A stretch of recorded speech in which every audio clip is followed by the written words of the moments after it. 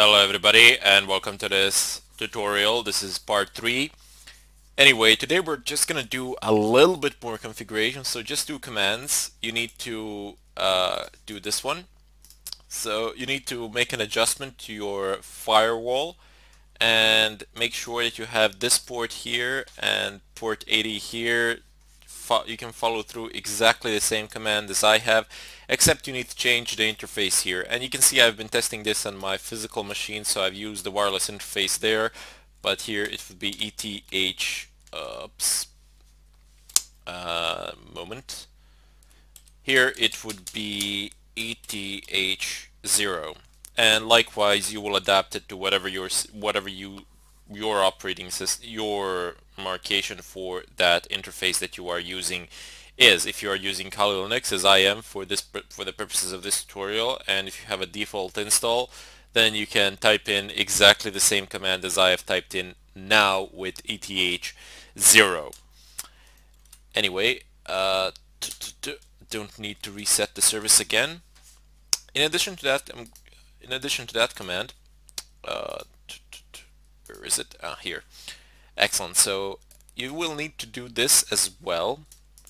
I know that we've done this in the previous tutorial, but I take it that we are doing it from scratch. So it's echo 1 and just put it into IP forward. I'm not going to go too much into this or how you can check it because I already explained it in the previous tutorials. Down below are just some scripts some of which we have downloaded from the net, and the rest you can download on your own if you wish. But in any case, I want to actually get this started, and before I can do that, I just need to do the Apache configuration quickly. Nothing really special about that. You make this directory, so like this, mkdir var www.tmp, press enter. Okay, it cannot create a directory because I have already created it. And down below is the mod change for permissions. Actually, you are changing permissions for that directory, so nothing frightening there. It's just chmod 777, and make sure that it's /var/www/tmp. That's it. The mod was already 777 there, but whatever, I'm just gonna do it one more time. Anyway, go ahead and clear your screen. Service httpd restart. Oh, it's not httpd, sorry, httpd is for Fedora. Here it's Apache 2, just the name of the package. Oh, come on. There we go. It's gonna restart. Anyway, it's gonna pop up a warning. It says could not reliably determine the server's fully qualified domain name. Doesn't matter, that's just a warning. You are not required to actually set that up. The server will run just fine without it. Go ahead and clear the screen, and we have Squid that is running at the moment, as we have restarted it just a moment ago. And now we need to conduct an ARP spoof. Here I've been conducting a bit of ARP spoofing myself prior to this tutorial, just to make sure that everything works, and I do believe, there we go, I have it. So type in ARP spoof -I for the interface, -T for a victim, and -R for a default gateway. Then just flip them around, and come on, tell me I have them flipped. I do have them flipped. Wow, this is amazing. Excellent. In the previous tutorials, I have explained why this is necessary, why you need to do this. I know that my victim's IP address is the last octet is 101. If you don't know what it is, just use nmap and figure out which hosts are alive on the network. Go ahead and press enter here. Press enter here. The ARP spoofing process is alive and rolling. Go ahead and click on your Windows 8. Well, I'm using Windows 8.1 machine. You could be using something else, completely irrelevant what we are using. Plenty of operating systems out there. Now, keynote here. These scripts are not always going to work, and not all of them will work with the same things. So just read through the files when you download them. read what they say. If there are any README files, or if it doesn't work with something, just type it out on the forums, type it out on your favorite search engine, and you will see that people before you have encountered similar problems, and you will pretty much be able to see what is going on. So I do need to show you something with this terminal here. I need a large one.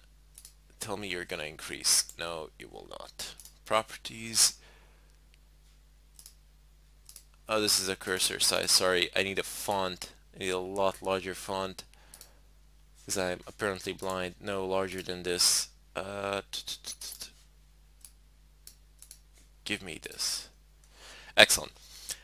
So I'm just gonna clear the screen here. CLS is here, and this is how I know for sure that this computer is ARP spoofed. This is something that I've been meaning to tell you, but it just never got around to it really. You type in ARP-A for all and press enter. Okay, so this is one interface, another, we're not interested in those. We are interested in this one. How do I know that I'm interested in this one? Well, you type in IP config, and you go to you have the names of the adapters here. So Ethernet adapter VirtualBox, so Stanley Network, not that. I need Ethernet adapter Ethernet, and that's gonna be 192.168.0.1. I can't select things on this wretched CMD, but that is completely inferior to the Linux terminal, but what can I really do about it? Anyway, type in ARP-A, scroll up to the top, and you will see that there is an IP address 192.168.0.101. Now, in the Linux, we have been able to establish what is the default gateway, and the default gateway is of course the same for all the machines here on the same network. So the default gateway is 192.168.0.1. That is the very first IP address that you see, and right next to it on the right side it says physical address, and then it says 90-F6-52-C1-BB-18. Okay, so that is our default gateway. Down below you have a that's a host computer, and below it is actually 104, which is supposed to be exactly the same. Oh, apparently this is not ARP spoofed. I wonder why. Let's do ipconfig. It's still 101. Let's see if this is gonna work. I don't know. Let's just type in Google web search. Google Linux. It has indeed added it, but why isn't it ARP spoofed? That is what I want to know. ARP-A, press enter. It should.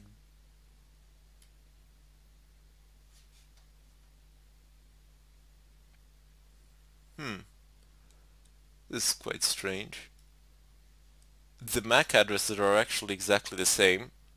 How? I have no idea. Apparently it's not registering it, probably because it's a virtual machine. But usually 192.168.0.104 will be the same, will have the same MAC address as the default gateway. Why isn't it showing it here? I have literally no idea, but I'm doing this segment for fun anyway, so we're not going to get into that too much. Usually it would show on a physical machine. It will show here for some strange reason. Maybe that's just an assumption, I'm not too sure, because it's a virtual machine that it's not showing.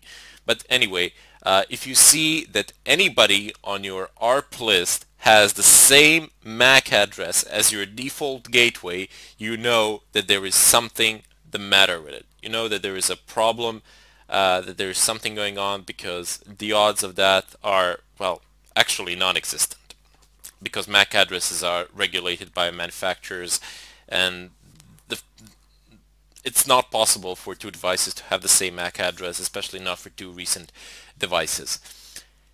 Anyway, I'm going to go ahead and close this frustrating CMD. And you see it says here Google, and okay, so let's just go back to the msn.com. Anyway, my search query was Google, and if I press web search,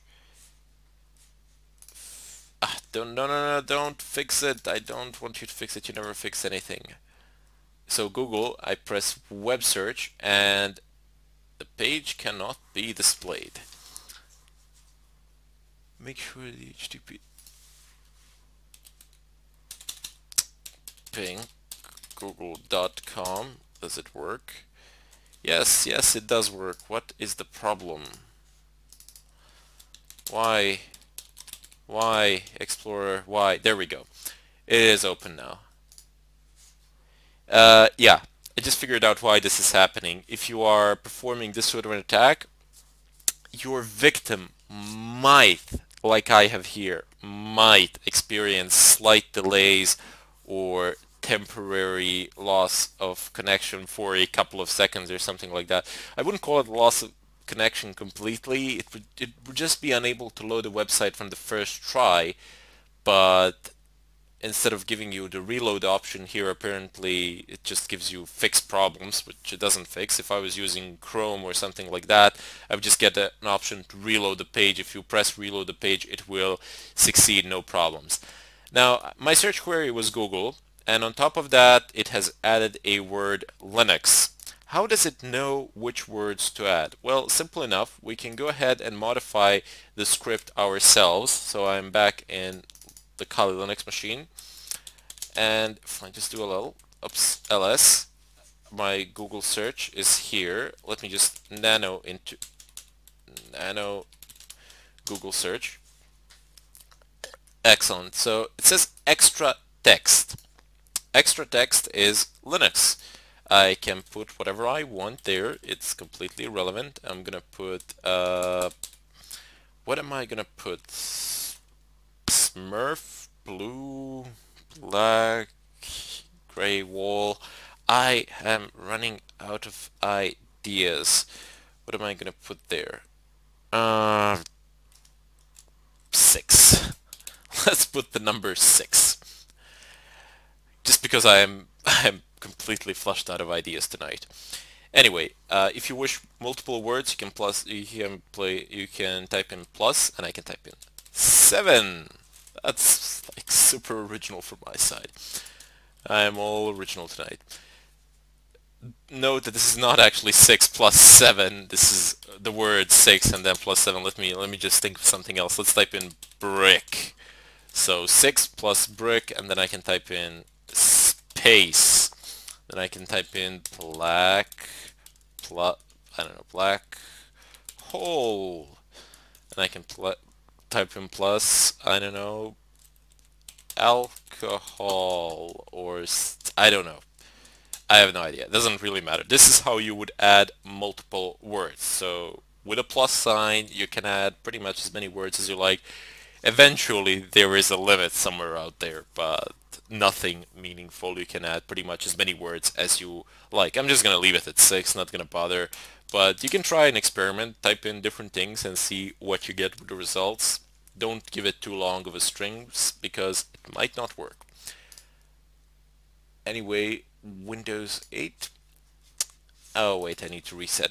Remember, once you change the configuration files, or pretty much anything related to the configuration files from which the configuration file takes something, such as this script, because the configuration file is taking this script, you need to restart the service. So service squid 3 restart. Notice that also my ARP spoofing is going on in the background, and I can just reset the proxy, the squid proxy, without pausing the ARP at all, the ARP spoofing process at all. I'm not going to do anything to it. I'm not going to touch it. I'm just going to leave it running while the squid proxy is actually resetting. And I don't know, last time it took maybe 30 seconds, something like that. This time, hopefully, it's going to take a bit of a shorter amount of time. And there we go. It's done. Complete. Let's go over to Windows 8. I'm going to close this and let's perform a web search. Why are you giving me fixed connection? Just reload the page. And there we go. I press just Control R, once you actually reload the page, it's gonna work. So you see it says Google and then it says 6. Anyway, that would be it. Before I wrap this tutorial up, please let me urge you all to experiment as much as you can. Try all the other scripts that you can find, but please, and I mean please, do not just download a script from a random link somewhere on the net. Don't do that. You have seen where I found the script, where I've downloaded it. I mean, you can find the script elsewhere, that's not a problem, but be very specific with the place as far as the places from which you download the scripts are concerned. So you've seen I've downloaded it from Google Code, which is pretty safe, and plus I can actually read the script and see what's written in it. And you can in such a way be safer, but if you can't read the script, it doesn't really do you much good. Anyway, I'm urging you once again, be very careful from where you download the scripts, but please do experiment as well. Try a lot of other varieties. One more thing to say is that, you know, browsers are getting updated. There are security precautions which are being put in place, so not all the scripts will work. This attack won't work forever, and it won't work on all machines, and it won't work against anyone. So please keep that in mind when attempting this. Usually best to go against somebody who doesn't have the latest updates, but that's a pretty general sentence, and you might think that that is such a far-fetched idea that that's impossible. But let me tell you something. Most people don't have the latest updates. They don't have the latest software. There are multiple reasons for that. Sometimes it's money, but most of the time it's just that people are lazy. They don't perform regular updates, and even though it costs them literally nothing, maybe like 5 minutes of their time or something of a kind. Another thing is that people are using operating systems for which the security support has ran out. So there are no more security updates for those operating systems, which is fantastic. And you might think that I'm talking about Windows XP or something of a kind. No, I'm not talking about Windows XP. If you're using Windows XP, you practically have your machine is practically public property, primarily because there are a lot of people out there scanning for those machines, as they are extremely vulnerable to all sorts of attacks. But I'm talking more about, for example, let's say Windows 7. Okay, security support still hasn't ran out, but they're not exactly enthusiastic about it. Uh, Windows 8.1 is fairly good with security, but it still has some loopholes, and if not updated on a regular basis, it can encounter problems. And even if it is upgraded, I mean, my system here, it's upgraded. Uh, this red flag that you see at the bottom, this is not the updates, this is just telling me to turn something on for Windows that I don't want to turn on. I think it's the Windows default firewall or antivirus or something of a kind.